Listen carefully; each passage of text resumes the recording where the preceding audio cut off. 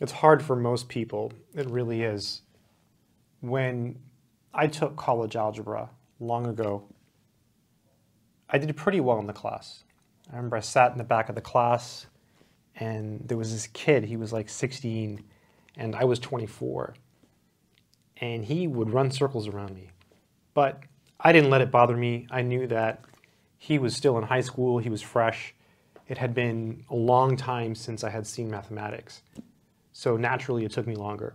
And that's what I would tell myself. I would tell myself, it's been a while since I've done math, so I need to slowly come back to it. And I think that was a good attitude because I didn't feel defeated because he knew so much more than me. And then we got to the end of the course and everything changed. There was a topic in that course, in that college algebra course, that I couldn't get. No matter how hard I tried, I couldn't get it. I would go home, I would sit at the kitchen table, and it just didn't make sense. And because of that topic, I didn't get an A in college algebra. I ended up with a B. It was my first B in college algebra, which is kind of crazy because fast forward years later, I've taught dozens of college algebra classes in college.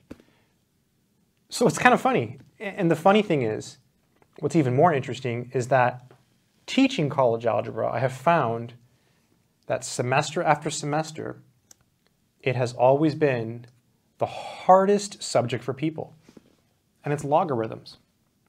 For some reason, when people get to logarithms, they just fall apart. And looking back on like my past self, my student self, I don't know why I didn't get it. I can't look back and say, oh, that's why I didn't understand. Because now I understand, and it all makes sense, and it's all very easy. That's how it is with mathematics a lot of times. Like if you don't get it, it seems impossible. And then once you understand, then it's easy. So if you're struggling with logarithms, just know that. Or if you're struggling with anything in mathematics, just know that there will come a day when you will get it. So this is a book I have here. We're going to do a problem from this book. This is a really good book. It's actually a book called Algebra and Trigonometry. This is the instructor's edition. It's by Michael Sullivan. And this book is used in colleges in the US typically for pre-calculus and for trigonometry. It's typically not used for college algebra, but it has more challenging problems in it. So I thought, let's do a problem from this book that's a little bit different, one that you might not see in college algebra unless your college algebra class is a little bit extra hard. And the problem itself just looks hard. It's actually not that hard. It just looks hard.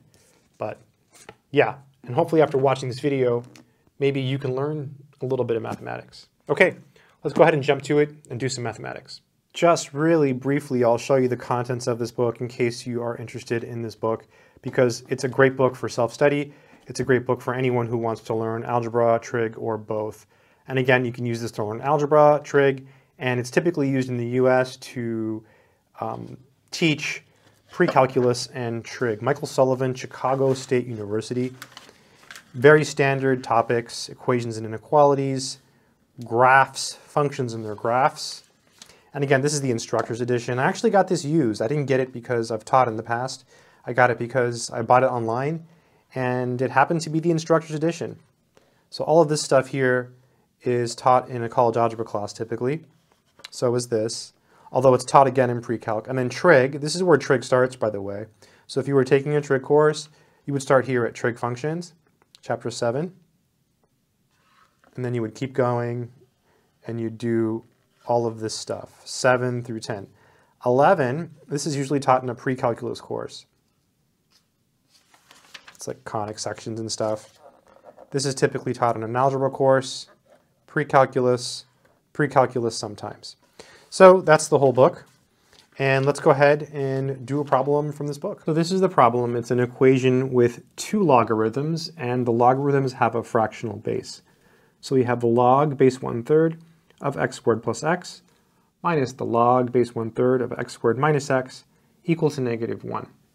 So to do this problem, we're first going to start by combining these logarithms using something called the quotient rule. The quotient rule says if you have the log base b of, let's say, m, minus the log base b of, say, n. Whenever you subtract, it turns into a fraction. So the subtraction turns into a fraction. So you have log base b of m over n. And in all of this, m and n must be positive because the logarithmic function only allows positive numbers in its domain. So in our particular case, this is our m, and this is our n. So in the very first step, we're just going to take this equation and combine it, these two terms, and combine it into one term. So this is log base 1/3 of m, so the first piece, x squared plus x, over x squared minus x, and that's equal to -1. Let's go ahead and do some simplification here inside this piece. This is called the argument of the logarithm, this inside piece. You probably noticed that we can pull out an x. So we have log base 1/3 of, let's factor out an x from the numerator. So it'll be x parentheses x plus 1 over, and then we can do the same thing in the denominator, x parentheses x minus 1. And that's equal to -1. We can cancel the x's, assuming they're not 0, and x can't be 0 anyways, right? Because if x were 0, you get the log of 0, and as we said earlier, the log function doesn't have any negative numbers or 0 in its domain. Only positive numbers are allowed in the domain of log. In fact, the domain of log is all the positive numbers, so you just basically can't plug in 0 or a negative number into the log function. Let's rewrite this. This is the log base 1/3 of x plus 1 over x minus 1, and that's equal to -1. So now we have to get rid of the log. And actually, this is something that I didn't know when I was a student, how to get rid of the log. So we have a single log on one side and a number on the other side. So there is a formula. It says that if you have b to the log base b of x, you get x. This formula stems from the fact that the exponential function and the logarithmic function are inverse functions. This is actually the composition of those functions, and it's equal to x because they're inverse functions. In any case, it's a formula you want to memorize. So you notice here b is the base. The base here is 1/3. So what we do is we put a 1/3 here, and we put a 1/3 here. This process of putting the base on both sides like this is called exponentiation. We're exponentiating both sides, basically. That's what we're doing. We're exponentiating both sides. So now, you see how the log here cancels with the b, basically? Same thing here. So you have x plus 1 over x minus 1. So we exponentiated both sides. 1/3 to the -1. Now 1/3 to the -1 is just 3, okay? If you don't understand that, I'll do it over here. There's a bunch of different ways to show it. 1/3 to the -1 is 1 over 1/3. So that's 1 divided by 1/3. When you divide, you multiply by the reciprocal. So it's 1 times 3 over 1, which is just 3. So we have x plus 1 over x minus 1 equals 3. I can smell the book from here. I just have to give it a whiff. Ah, smells so good. My copy smells amazing. I love the smell of textbooks.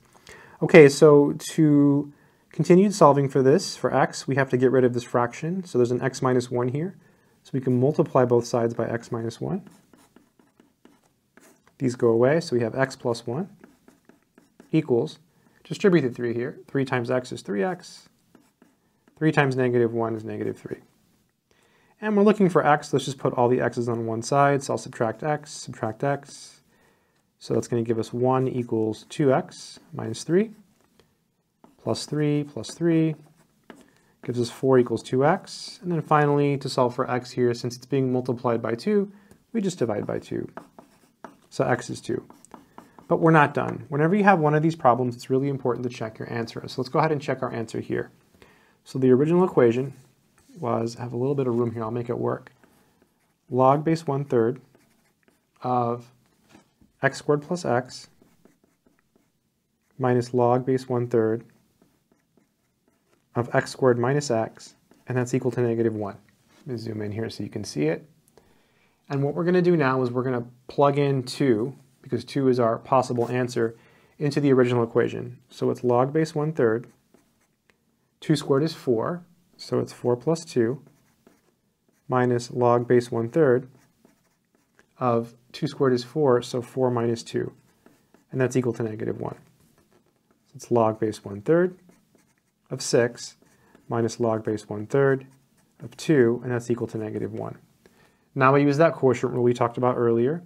So the subtraction turns into a fraction. So log base 1/3 of 6 over 2 is equal to -1.